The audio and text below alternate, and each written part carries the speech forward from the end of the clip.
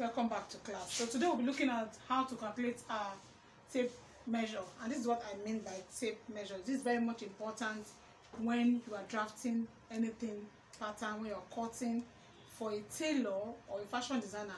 This is very much important. Without this, you cannot make dress, you cannot cut or measure your clients. So we're going to look at how to calculate your measurement tape. Now these are the measurement tape I'm trying to draw out on the board, something like this. So I'll continue taking it and I will teach us how they derive on all this number. So we are at 5 now. I'll start taking the numbers.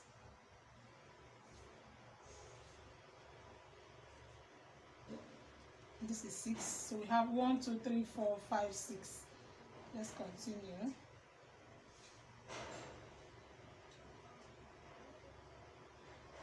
And this is 7.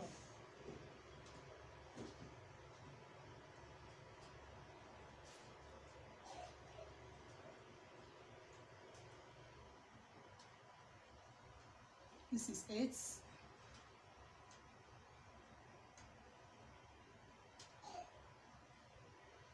And this is 9. So our board were just able to contain 9 numbers on our tape measure. But don't forget that our tape measure stopped at 60, and we have the one for 120. As much as we have for 160, we have the one for 120. This one is 120. That is from 1 to 120. This is 1 to 120, and this is 1 to 60. But for our level, we'll be looking at from 1 to 60. But I just want to make us understand the reason why we're trying to learn how to use a measurement tape. Now, how to use the measurement tape, we have decimal points when we are dividing our fraction for our clients. Let's assume that the waist of my clients is 27. And don't forget I said your waist is usually divided by 4. That's why we call it waist circumference. Circumference means something that is going from the back to the front. A round measurement is waist circumference. Now I want to divide our 27 by 4. When we divide 27 by 4, we'll be having 26 divided by 4 is 6.5. So 27 divided by 4 is 6.6. Okay, 26 divided by 4, we have 6.5. So we are dividing 27 by 4, we're having 6.75. That's what we're having. Now you can only get this on your calculator, but you cannot get it on your measurement tape. That is why I'll be teaching us on how to get this on our measurement tape. Let's go back to the measurement tape. If you count with me, I have 1, 2, 3, 4, 5, 6, 7, 8. And 8 decimal numbers make up 1 inch on your tape measure.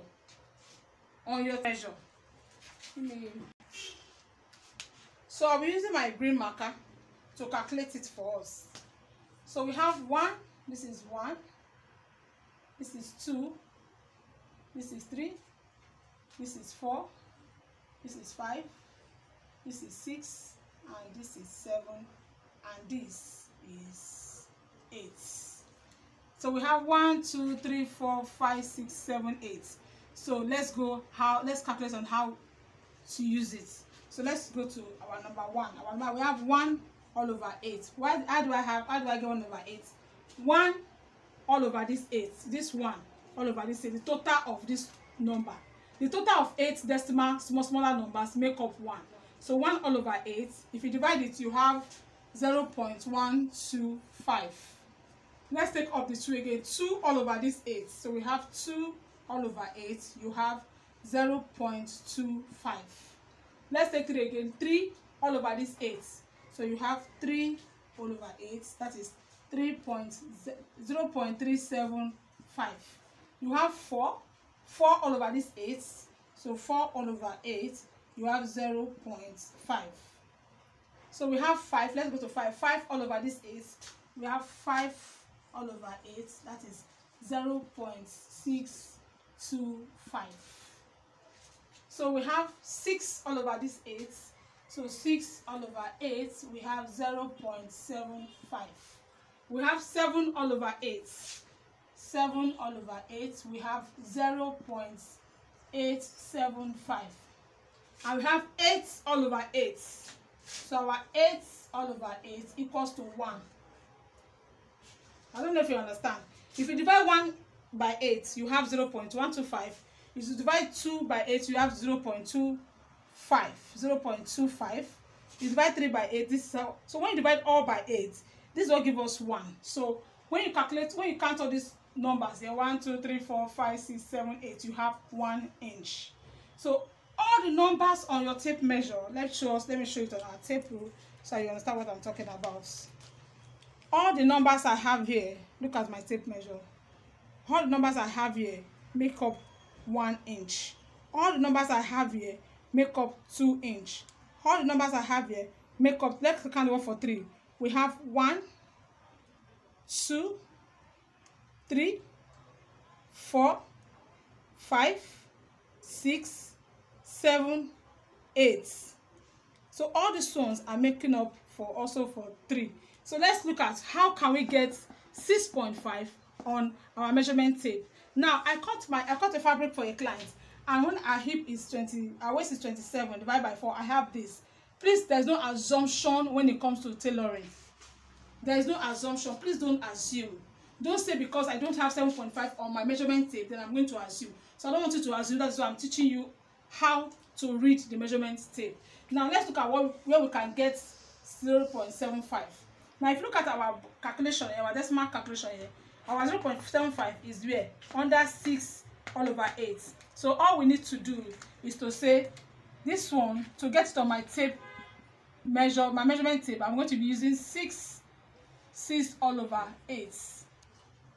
That means if I go to the board now, this is my 6 and this is the 6.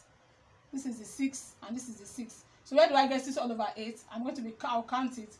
1, 2, 3, 4, 5, 6. 1, 2, 3, 4, 5, 6. So this is where my measurements will stop when I'm using my tape measure. So when I use my tape measure on my tape rule, this is my 6, this is my 6, this is my 6, and I will count my other 6 all over 8, which is 1, 2, 3, 4, 5, 6, and that is what we have there. So if I'm placing my measurement tape on my fabric, it will end here. So that is how we calculate our tape measure. If you have any question for me, just send it to me and I'll answer. Thank you and God bless.